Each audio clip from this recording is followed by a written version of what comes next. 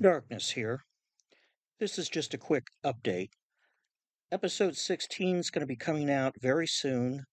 This time I'm not doing a preview, I'm just going to release it at once.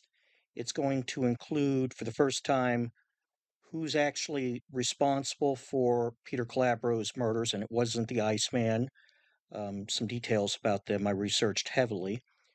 It's going to actually answer the question if Roy was going around and killing black people, or if he just automatically killed, you know, without ever hesitating or deciding not to. And it's going to include a black person. This was not in Murder Machine, it comes from court files.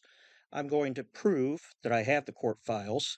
I don't know if I can prove that precise one because I think I left that file in Brooklyn and I'm currently in KC.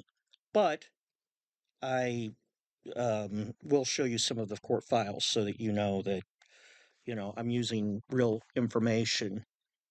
And let me see, what else will it include? Well, we'll go with that right now. It's coming out really well.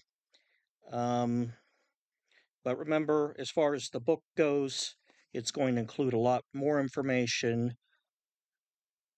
And I think that is enough right now. I just wanted to make sure that you guys knew that this is still being finished and the book's still coming.